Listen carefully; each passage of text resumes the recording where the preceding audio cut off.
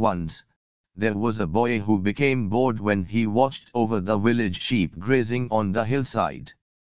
To entertain himself, he sang out, "Wolf! Wolf! The wolf is chasing the sheep." When the villagers heard the cry, they came running up the hill to drive the wolf away. But, when they arrived, they saw no wolf. The boy was amused when seeing their angry faces. "Don't scream wolf, boy," warned the villagers, "when there is no wolf." They angrily went back down the hill. Later, the shepherd boy cried out once again, "Wolf! Wolf! The wolf is chasing the sheep." To his amusement, he looked on as the villagers came running up the hill to scare the wolf away. As they saw there was no wolf, they said strictly, "Save your frightened cry for when there really is a wolf. Don't cry, wolf, when there is no wolf." But the boy grinned at their words while they walked grumbling down the hill once more. Later, the boy saw a real wolf sneaking around his flock. Alarmed, he jumped on his feet and cried out as loud as he could, "Wolf! Wolf!"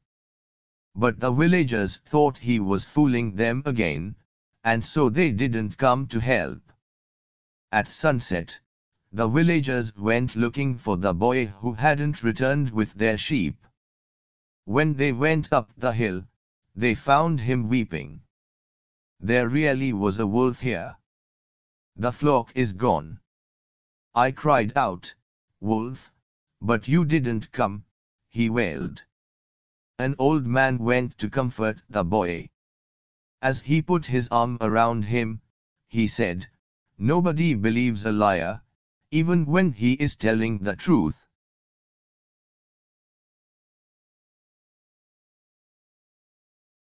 One day, Molly the milkmaid had filled her pails with milk. Her job was to milk the cows, and then bring the milk to the market to sell. Molly loved to think about what to spend her money on. As she filled the pails with milk and went to market, she again thought of all the things she wanted to buy. As she walked along the road, she thought of buying a cake and a basket full of fresh strawberries. A little further down the road, she spotted a chicken. She thought, "With the money I get from today, I'm going to buy a chicken of my own. That chicken will lay eggs, then I will be able to sell milk and eggs and get more money." She continued, "With more money, I will be able to buy a fancy dress and make all the other milkmaids jealous." Out of excitement, Molly started skipping, forgetting about the milk in her pails. Soon, the milk started spilling over the edges, covering Molly. Drenched, Molly said to herself, "Oh no! I will never have enough money to buy a chicken now." She went home with her empty pails. "Oh, my goodness! What happened to you?" Molly's mother asked. "I was too busy dreaming about all the things I wanted to buy that I forgot about the pails," she answered. "Oh, Molly, my dear. How many times do I need to say, 'Don't count your chickens until they hatch'?"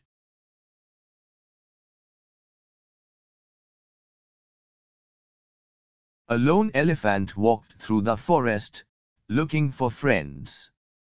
She soon saw a monkey and proceeded to ask, "Can we be friends, monkey?" The monkey quickly replied, "You are big and can't swing on trees like I do, so I cannot be your friend." Defeated, the elephant continued to search when it stumbled across a rabbit. She proceeded to ask him, "Can we be friends, rabbit?" The rabbit looked at the elephant and replied, "You are too big to fit inside my burrow. You cannot be my friend." Then, the elephant continued until she met a frog. She asked, "Will you be my friend, frog?" The frog replied, "You are too big and heavy, you cannot jump like me. I am sorry, but you can't be my friend."